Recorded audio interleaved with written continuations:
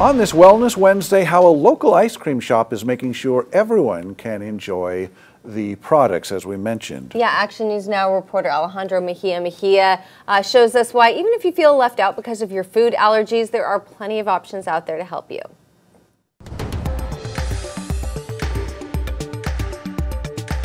Savor Ice Cream, a local ice cream shop in Chico, is celebrating its 2-year anniversary of being open here in Merriam Park.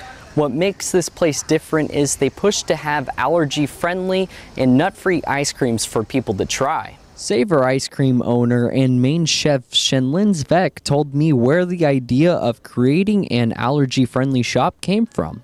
It kind of originated with my husband, who's been gluten-free for about 20 years. Then went through a period with our kids of being dairy-free. You have a neighbor, you have a cousin, you have a friend who also have similar allergies, and just seeing them light up at the fact that they can have, you know, ice cream again. Zvek says they serve vegan and dairy ice cream options and always ensures there is no cross-contamination. Obviously we have dairy items and things that have eggs, so we're very clear with our team on how things are processed. Like on the serving side, the dairy ice cream has its own like scoopers and water to scoop with, and then the other vegan side is completely separate. And then on the kitchen side of things, we have a machine that's just for vegan ice cream and a machine that's just for dairy ice cream, so they're never cross-contaminating. Dr. Anton Dotson, a local allergist, told me why cross-contamination is so dangerous. Cross-contamination can be a big deal, especially because people have their guard down because they think they just ordered something that they know is safe, but cross-contamination has occurred and they can react at the most unexpected time. So it's like a secret little time bomb that can go off.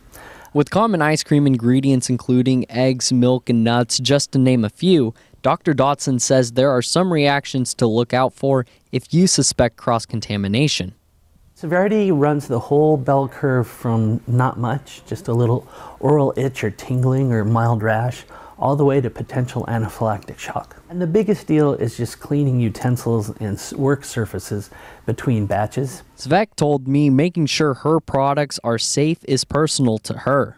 There's so many moments I think people with allergies might go out to eat with friends or a loved one, and they have to kind of, it's like this body tension of like, am I gonna be able to eat when I get there? And just to like know when they come here that everything's like safe for them and we take really good care of them in that way. In Chico, I'm Alejandro Mejia Mejia for Action News Now. The National Institute of Allergy and Infectious Diseases says about 8% of children and 11% of adults have food allergies. You know, we were talking about this. Neither one of us has a food allergy, but I do. I'm vegetarian. I have been my whole life. Right. And so I always say it's really cool when you go to a restaurant and they have a section of different options, just because it kind of feels like she was mentioning, you kind of feel included. It's exciting to have an array of options. Otherwise, it could be challenging, right? Definitely. Bring your own broccoli.